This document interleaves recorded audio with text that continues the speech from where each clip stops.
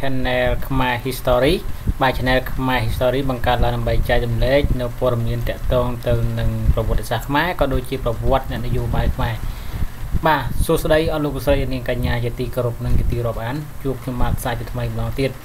នៅថ្ងៃនេះគឺខ្ញុំបាទនឹងលើកយកប្រវត្តិអ្នកនយោបាយខ្មែរគឺប្រវត្តិតាមុខបាទអញ្ចឹងនេះគឺជាប្រវត្តិដ៏សង្ខេបខ្លីតែប៉ុណ្ណោះមិនពីបោះបាយទេបាទមូលហេតុគឺចង់ចែករំលែកនៅប្រវត្តិសាស្ត្ររបស់តាមុខនេះចែករំលែកដល់កូនចៅចំនួនក្រោយជាពិសេសគឺកុមារីដែលជំនឿស្នងរស័យចំនួនក្រោយឲ្យបានដឹងអំពីប្រវត្តិរបស់តាមុខបាទដូច្នេះចង់ដឹងថាតាមុខគាត់កើតបាទដំណើរកើតជារបស់គាត់នៅខេត្តណាហើយមានកើតនៅឆ្នាំណាបាទមាន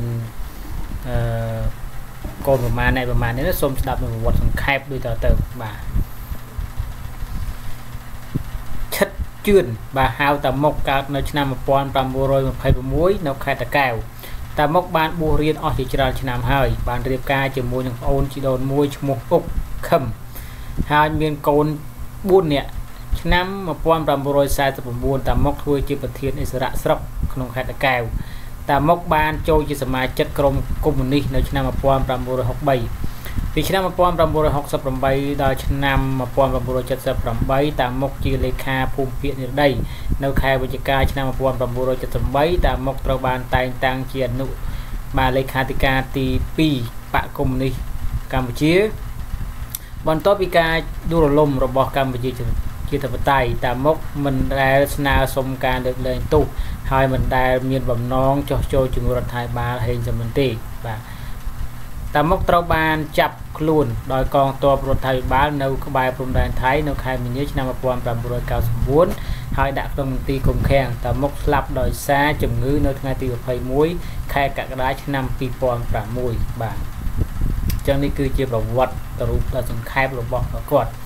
បាទដែលគាត់នឹងគឺបានកើតនៅឆ្នាំ1966ទីកំណើតគឺនៅខេត្តតាកែវហើយគាត់បានបួសរៀនអស់ជាច្រើនឆ្នាំបាទរៀបការជាមួយនឹងប្អូនប្រុសដ៏មួយគឺឈ្មោះអុកខឹមបាទមានកូន4នាក់បាទអញ្ចឹងនៅឆ្នាំ1949នឹងគាត់បានធ្វើយុធានអសុរៈបាទហើយគាត់បាទទៅបានកងកម្លាំងរបស់រដ្ឋាភិបាលគឺចាប់នៅព្រំដែនថៃក្នុងឆ្នាំ1999ហើយស្លាប់គឺនៅឆ្នាំ2006បាទនេះគឺជា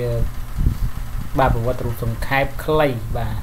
មិនបានជាបោះបាយទេបាទសូមអរគុណច្រើនចំពោះការទស្សនានិងសម្ដាប់របស់បងប្អូនទាំងអស់គ្នាទាក់ទងប្រវត្តិសង្ខេបខ្លីរបស់តាមុខបាទ